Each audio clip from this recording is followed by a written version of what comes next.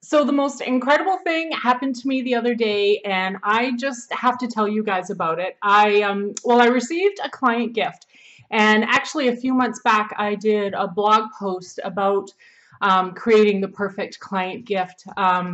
Actually, in fact, I may have done a video as well, and if I find it, I'll just put it up in the corner here.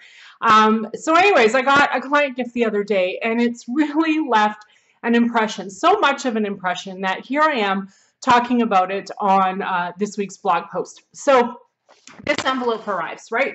It's a large envelope from a hotel, could be anything. Now, I've done business with this hotel. In fact, we just signed a contract, actually 2 contracts with this particular hotel. So it could be copies of signed contracts. Yes, hotels still do that. Could be a brochure. Who knows? No idea. So open up the envelope. Did a terrible job of opening it up. Sorry about that, Lori. Anyway, inside is 2 more envelopes. So this little brown envelope that says, Leanne, open me first. Okay, so already I'm intrigued, and I'm like, do I really open this one first? Or do I jump to the second one that says, can you read that? I'll tell you what it says. It says open second. All right, so I open up the first one. Every ounce of my body says you should open the second one first. Kind of like Christmas, right? Let's cheat and see what's in the second one. But no, I open the first card first. And here's what's inside.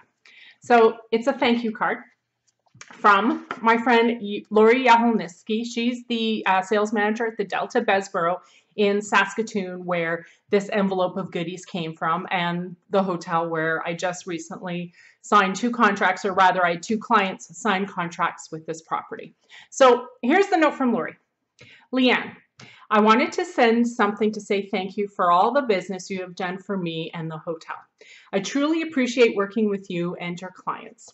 I have to tell my clients that too.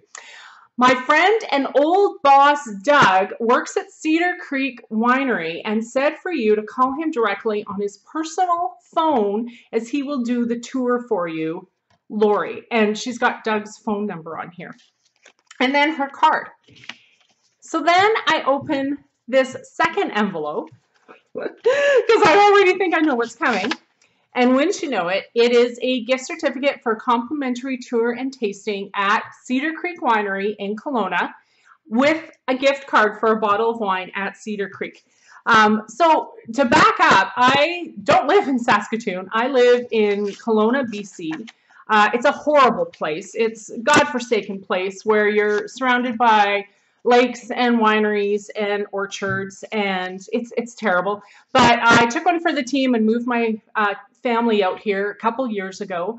I love wine. I'm sure Lori knows this. We probably had a few too many glasses of wine when we were doing the site tours of her hotel.